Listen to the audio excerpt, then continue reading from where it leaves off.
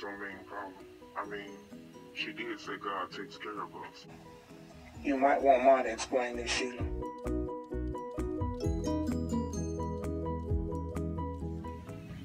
He's right, Paula. That white son don't never come out here. Did Mr. Watson make him up? Once there was a woman with a lot of kids, too. They lived in a small house, and life was a blur clue. What did you ask for, Paula? We never get it anyway. Just what I thought. He ain't real again. He don't never bring nothing here. Is he gonna see Santa tomorrow? We barely making it around here. What did I say? Oh, shut up. Paula said the same thing every Christmas. Now the 12th month was here, and we knew the golden rule. Well, what does all that mean? It means that if you believe in Jesus, Santa Claus need to disappear. What? Who's Jesus?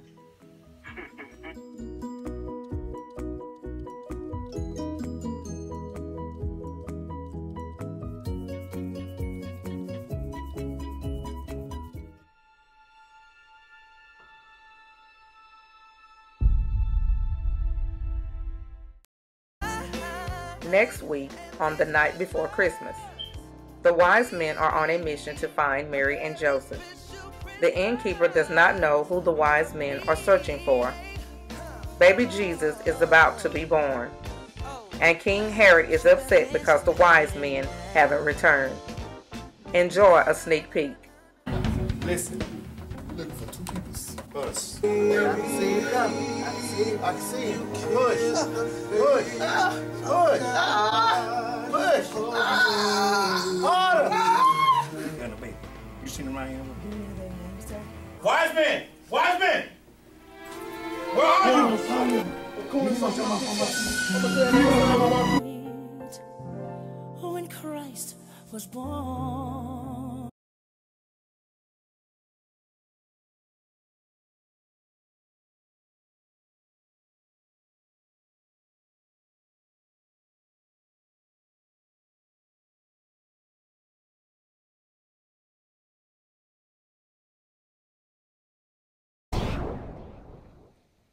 Once there was a woman with a lot of kids, too.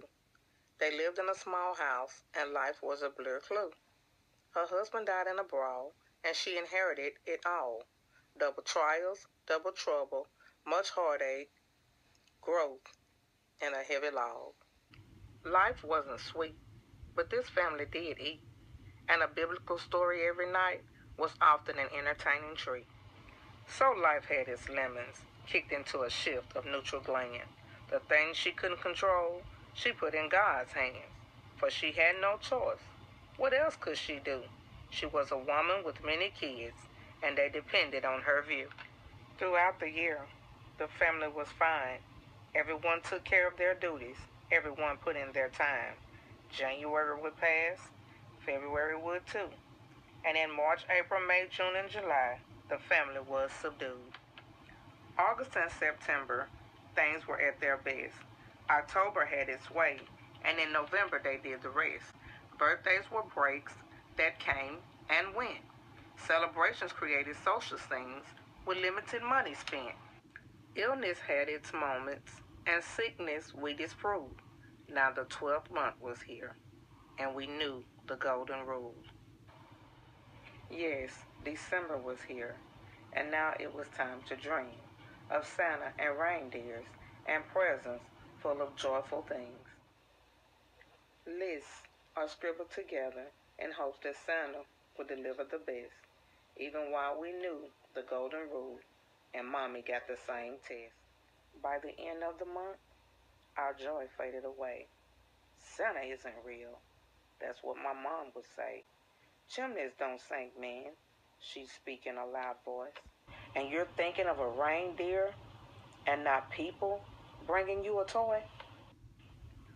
You kids are wrong, caught up in tradition, she'd say, worshiping an idol god and the real one's on his way. You can forget all about that Christmas stuff and how the wind blows it on Christmas Day. Jesus is the reason for the season. Now go out to play. What did you ask for, Paula? Nanya, what did you ask for? Like I'll tell you after that. Why am I upset with you? We never get it anyway. Yeah, 'cause Santa ain't real. He don't never bring nothing here. And Ma ain't got no money. What you mean is she never has any money. We barely making it around here. Try not to be so mean, Paula. I mean, she did say God takes care of us. I guess. And just enough for us to ask for some more. Or something else. I agree. I don't even know why Mom calls him all the time. He ain't out there planting and picking no garden or feeding them animals. We do that. Then it looks like we're on the same page, bro. See, Sheila, did you hear Paula? What did I say? Oh, shut up. All of you. You say the same thing every Christmas and expect something different. God is letting you live. Oh, shut up, Sheila. You're mad, too. No, I am not. I'm reasonable. Girl, you are mad. And you ain't no reasonable. You don't even know what reasonable means. It don't matter. I'm mad and ain't reasonable. What does that mean? Ugh, they don't go together. You shouldn't use words you don't know the meaning of. It means that I don't like nothing but what I like. Now. It does not. Get real. Bring some for the slow Santa. It means to understand, Sheila. I ain't slow. I'm quick on my feet. Well, look at that. You do know. I ain't done, Sheila. Yeah, he ain't done. Did anybody ask for a recorder? Is we gonna see Santa tomorrow? You mean, are we? The answer is for what? We got Jesus. Well, Well, what? Mama ain't never read us no Santa Claus story in the Bible. Ain't nothing in there but God. And I don't remember him dressing in a red suit, growing a white beard, and giving out presents. In fact, ain't nobody never seen him. what does all that mean?